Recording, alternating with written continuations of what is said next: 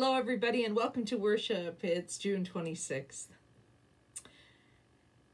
I am so glad to be with you today, sharing this time for worship. It's been a crazy week in my world, but I'm hoping that this time together will be one of peace for all of us, for you, for me, for the whole world. And so we gather together. Hear your call to worship. We are called to be God's people wherever we are. Followers of Jesus around the globe, united in his saving grace and redeeming love. So let us worship God together. Friends, I invite you to pray with me. Oh Lord, we come before you today with such a mix of feelings, some with hope and desire to celebrate, and some with heavy hearts in need of comfort and restoration. We thank you that we find what we need when we draw near to you. You are ever present, ever loving, and ever faithful.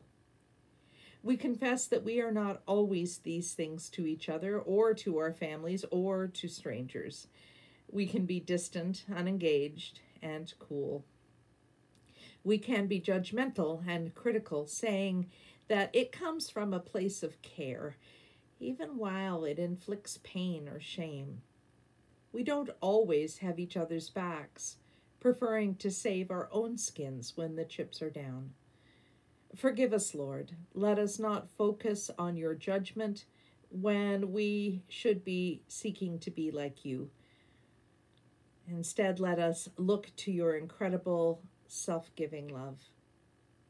We have been forgiven much more than we ever deserve.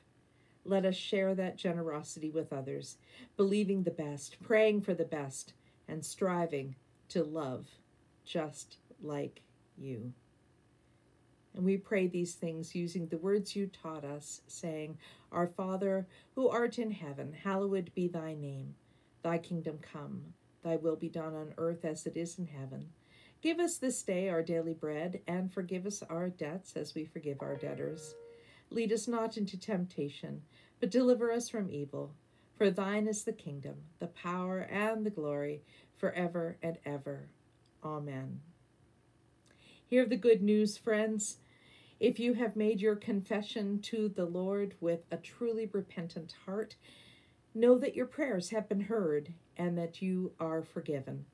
As God has promised, as far as the east is from the west, that is how far your sins are removed from God's sight.